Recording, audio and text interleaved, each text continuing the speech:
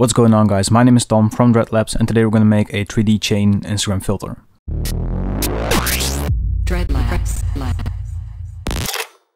Okay, so usually when you start out making an Instagram filter, you start out in Spark AR, but today we want to make a 3D object first. So in this first video, I'm going to show you how to make the 3D chains, and in the second video, which will go up later, I'll show you how to import it into Spark AR Studio. So let's just get started. So coming with Spark AR is a couple of face assets, and this is an FBX 3D object of a face mesh that you can just download from Facebook, and I'll put a link up in the description for this. And I drag this into Cinema 4D, and let's just try to create a first chain link.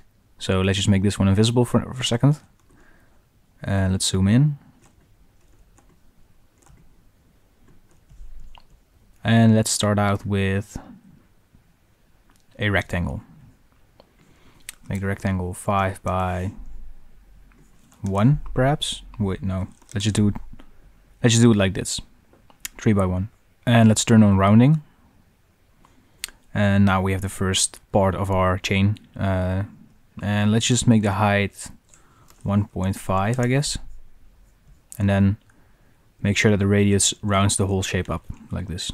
So now that we have the first shape, let's put this into a sweep, and I'm going to go here, and while holding Alt or Option, I'm going to make the rectangle a child of the sweep. Okay, to make this into a 3D object, let's hold Shift and click on the end side here, and make the end side, I think, 1 centimeters. 0.25 should be fine.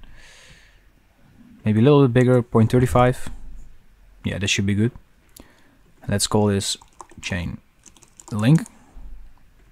And now we are going to create the shape that we're going to make to rotate around this face mask here. And we're going to do that with a helix. And if we zoom out, this helix is really big, so let's just make it 5 by 5. And the height maybe 10. Make it stand up like this. Okay, so we need it to be wrapping around here, so let's just make this 10 by 10, and like this I think we should be fine. Let's just increase the height to maybe, let's go with 20, and then make sure that we put it minus 10 centimeters into the z-axis, or into the y-axis, sorry, to make sure that this is like rotating around the full shape.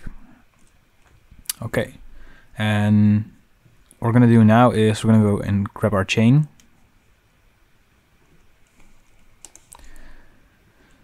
And put it into a cloner.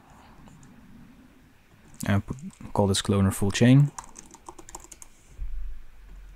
And what we want to do now is make sure that the y-axis is we put to 0, and then I think with 2 centimeters we should be fine. And then we can rotate this 90 degrees, so every time another part of the chain gets added, it will rotate 90 degrees, so that will link up.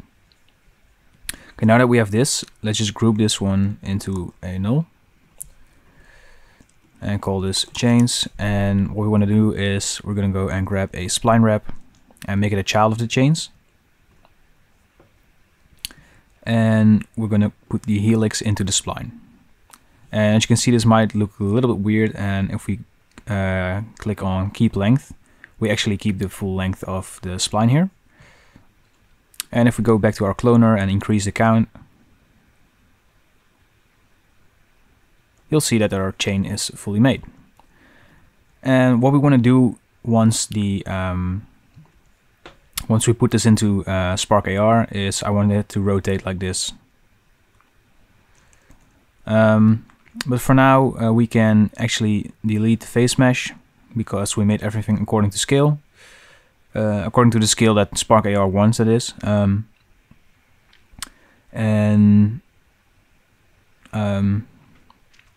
So now we can delete this and go to File, Export as an FBX material.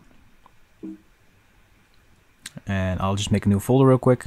So now we have this finished up. In the next video, I'm going to show you how to import this into Spark AR Studio and actually make an Instagram filter with it. Until then, thank you so much for watching. So if you have any suggestions for new videos, please let me know in the comments or join us on Discord.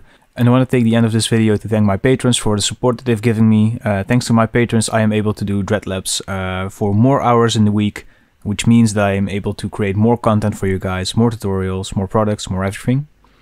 And if you become a patron, you'll get access to all of my project files for every tutorial, as well as a 15% discount in Dreadlabs webshop and Discord privileges as well. So yeah guys, thank you for watching, and I'll see you guys in the next video. Bye.